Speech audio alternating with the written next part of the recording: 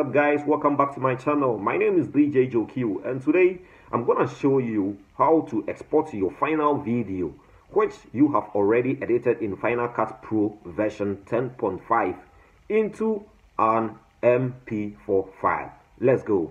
Right, as you can see on the screen, here is the Final Cut Pro version 10.5, and I have already edited my video in Final Cut Pro, and right now I'm gonna export the final video into an MP4 file where I can upload the video onto YouTube, Facebook, and other social media handles.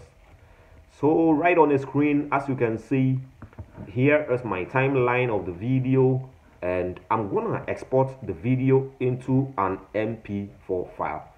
So there are two ways you can export your final video. The first place you can go is to go to the share button on top of the right corner here. Then you click master file, or you can also go into the file menu. Then you can share your video or export it into an MP4 file. So let's go into the master file, and after I have clicked on the master file, here is the title of the video, which I have already named the video, and we have the settings here and the rows.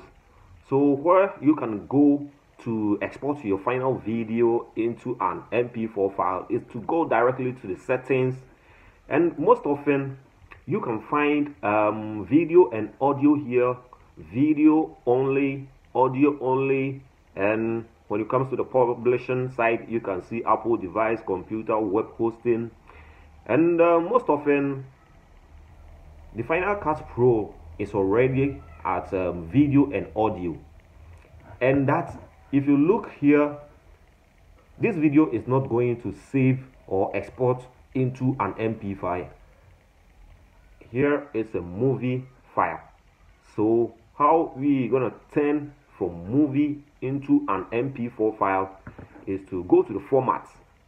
Here, as you can see, you come directly to where you can see a computer.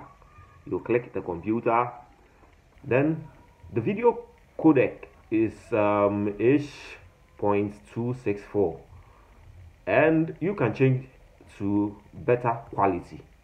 After that, the resolution is 1920 by 1080. That's the normal resolution for your video to be exported into an MP4 file. So as you can see right here, here is where the system is telling you that you can export your video into an MP4 file. But when you are at the video and audio side, you can see it is a movie file. And one trick about the movie and the MP4 file is that the MP4 file, you know, the space is 1.7 gigabytes. That's estimated 1.7 gigabytes. After you have exported your video, this is the space it will take on your computer. So you come back and go to computer, and you see the file size has changed from 1.7 to 277.4 megabytes. So exporting your video into an MP4 file in Final Cut Pro version 10.5, this is the right solution for you to export your video into an MP4 file.